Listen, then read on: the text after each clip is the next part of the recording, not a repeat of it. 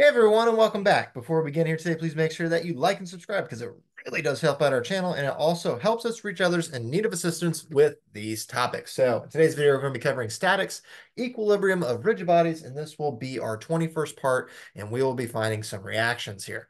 So what we have going on is this picture on the left shown, and the description reads, a light rod supported by rollers at B, C, and D is subjected to an 800 Newton force applied up here at A.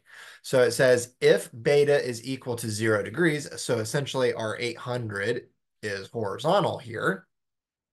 It says determine the reactions at B, C, and D, and we also have to determine if we can remove any of these rollers and still have a safe design.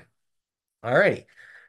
So what we're going to have to do here is we're going to have to set up our free body diagram, and we're going to have to make some assumptions here. So what I'm going to do is I'm going to have my reaction arrow, since rollers can only have reactions perpendicular to the surface they are resting on.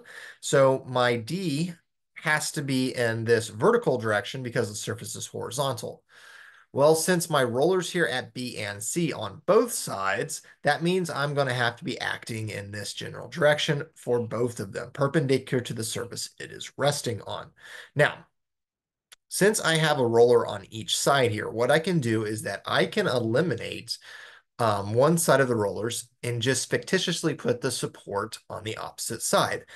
So in doing this, what I'm saying is that if my reactions happen to be like this, that means the roller is pushing back. That means the rod is pushing on these rollers right here. Thus, these support rollers are kind of grabbing it and pulling it back in the other direction if it is required.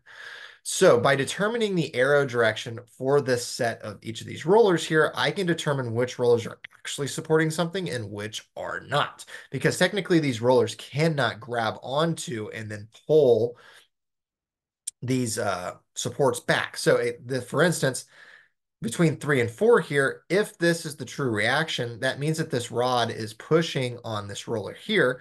And this roller does not, as we are told here, if we can remove some of them, it does not have the ability to grab onto the rod and pull it back in that general direction. So what I'm going to do is I am just going to put my reactions in this direction, this assumption. And if I'm wrong, that means that my reactions that I calculate will come out to be negative, which means they're in the opposite direction, which means they're technically on this side at 1 and 3 instead of 2 and 4. So I'm just going to call this reaction B, this reaction C, this reaction D down here. So we have three unknowns that we have to determine here, and only one applied force. So what I'm going to do is I'm going to use my three equilibrium equations of summing forces in the X, summing forces in the Y, and then summing moments about a point. And all of these have to be equal to 0 for equilibrium to hold true. So I have three unknowns and three equations to solve for them. So what I'm going to do first is I'm going to sum moments about point D equal to 0. This will give me an equation in terms of B and C as my unknowns. So utilizing the 800 newtons, which is purely horizontal here, so its perpendicular distance to D is 240 millimeters, and it will be rotating clockwise about point D. So this is a minus 800 newtons times 240 millimeters. All right. And then I have B and C, which their perpendicular distances down to D are already given as 200 and 100 for each of them. And both of these will be rotating counterclockwise about D, so they're both positive. So B times 200 millimeters, and then plus C times 100 millimeters here.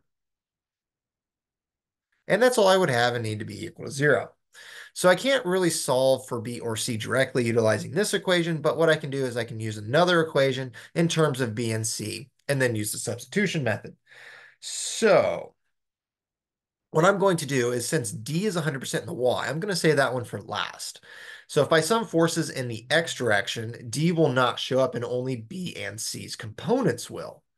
So what I'm going to have to do is, if I sum forces in the X direction, the horizontal direction, I'm going to need to know the slope of this B and C resultant force so I can determine the component in the X direction. So what I have here is I'm going to have to determine the overall slope for my actual object. So here is the overall slope for my actual object. We have a height of 240 millimeters given here. The actual length of it is just 300 millimeters, adding up all the three 100 millimeters together. And then I have this overall dimension here, which is my horizontal, which I can just call h for horizontal. So that would just be using the Pythagorean theorem in order to solve for my horizontal dimension. So it would just be h is equal to the square root of 300 squared minus off 240 squared. And this would pop out to be exactly 180 millimeters in this horizontal direction from A to D. So what you have to be careful with is that these reactions of B and C are not at the same slope as the original object. Since rollers react at a 90-degree or perpendicular um, angle with the surface they're resting on, since these surfaces are parallel to the actual object itself, that means that B and C are at 90 degrees from that. So this triangle is pretty much flipped. So instance, for example, it would look like this. Let me move this 300 over here like that. So it would look like this, coming down at 90 degrees. And basically my dimensions would be flipped. So instead of my vertical being 240, my vertical would be the 180 here. And my horizontal would be the 240 here. And this would be my slope of 300 here. So we can utilize this slope to get our forces in the X and Y directions for the components of B and C. So let's go ahead and let's work on that. So by summing forces in the X direction, once again, I'm avoiding any of the D reaction here, and I'm only using the B and C components. So I would have my 800 newtons going to the right, so it's positive, minus off my B reaction, which its component would be going to the left since it is down and to the left. To get B into the X direction, I will take the 240 divided by 300, because you always want to take the dimension that is parallel to the direction you're looking, divided by the overall hypotenuse. So it'd be 240 over 300, and then subtracting off C multiplied by 240 over 300 for the exact same reasons, equal to 0. Okay, so now I have one equation, two equations with B and C as my unknowns. So what I can do is that I can substitute in from one equation to another. So I'm going to solve this one for my X for B equals in terms of C. So if I rearrange here, I have 800 subtracting off 240 over 300 times C divided by 240 over 300. And this simplifies down to 1,000 minus C. So B is just simply 1,000 minus C. So what I'm going to do is I'm going to take this 1,000 minus C, plug it into my moment equation for B. And this is what I end up with. So I have minus 800 times 240 plus 1,000 minus C times 200 plus C times 100 is equal to 0. So in this equation here, the only unknown I have is C, so we can rearrange and we can solve for this. And if we rearrange here, we end up with 200,000 from the 1,000 minus 200, or times 200, minus off 200C plus 100C is equal to taking the 800 times 240 on the opposite side. We end up with 192,000. So we just rearrange, solve for C here. We end up with a minus 8,000 divided by a minus 100. So C ends up being not 800 newtons, but 80 newtons. And since it came out to be a positive number, that means my assumed direction of down and to the left was the correct one for the reaction at C. Alrighty, so now that I have C, I can come back up here, plug in for B, and we have 1,000 minus 80, so we end up with 920 newtons. And once again, B came out to be positive, so that means my assumed arrow direction of down and to the left was correct. So I have two of my reactions where this one is 920 newtons and this one is 80 newtons.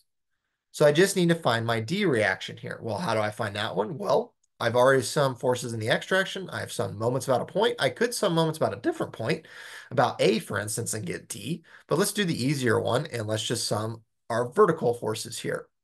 So once again, we're going to have to use our components here. So instead of using 240 over 300 for B and C, we will use 180 over 300 for B and C. So let me scroll down here. So summing forces in the vertical direction equal to 0. I would have my D, I have assumed upward. And then I'm going to subtract off my B, which is 920 newtons, times its ratio to get it into the X, or into the vertical direction, the Y. So it'd be 180 over 300. And then subtracting off 80 times 180 over 300. Both of B and C will be minus because they are going down and to the left, so their components in the vertical direction will be going downward. So D is my only unknown, and it pops out to be exactly 600, and that is a positive 600, so I know my assumed arrow direction of up was correct. Alrighty, so there are my 3 reactions. Now, that only answers part A. So part A is done. Now we just have to determine which rollers can be safely removed during this loading. Well, in the beginning here, as I said, these rollers can only provide support if the object is pushing on them. So we cannot get rid of D at all because the object is pushing downward here. So D has to counter that. At B and C here, we're going to be able to remove 3 and 1. So 1 and 3 can disappear here simply because they're not doing anything, because this 800 newtons is oriented in such a way that it is pushing on B and C like this. Thus, the reactions have to be pushing in the opposite direction to cancel those. So 1 and 3 aren't really doing anything as long as 2 and 4 are there to supply the support. So the answer for B is, well, 1 and 3 can be removed. So we've answered all the questions here. Now, before we move on with most reaction problems, let's do a double check to make sure that we are okay utilizing the reactions that we found. So let me scroll back up here. So what I'm going to do is I'm going to sum moments up here at A, and I'm going to be utilizing the 920, which is 100 millimeters away in the perpendicular direction, the 80, which is 200, and then D, which is 180 millimeters in the perpendicular direction about A. So summing moments about A to double check to make sure our reactions are okay and correct, everything should sum out to be 0. So our check here, summing forces or summing moments about A equal to 0. We will have our 920, which will be rotating clockwise, so it's minus 920 newtons times 100 millimeters to get it to A. C is going in the same direction, so minus 80 newtons times 200 millimeters. D will be rotating counterclockwise, so it is positive based upon our sign convention of 600 newtons times the 180 millimeters to get it to A in the perpendicular direction. And this should come out to be 0, and it does right on the dot. So that confirms that I do have the correct reactions with my check. So I've answered with B being 920 newtons, C being 80 newtons, both in the down left direction, D being 600 newtons upward, and then the final one stating that 1 and 3 may be removed and still be safe. So I hope this video was helpful, and if you want to see more problems solved this Friday, please check out the other videos on our channel. Also, if you haven't done so already, please like this video, leave a positive comment below, and subscribe to the channel because all of that does help us out. Thank you for watching, and I hope you have a great day.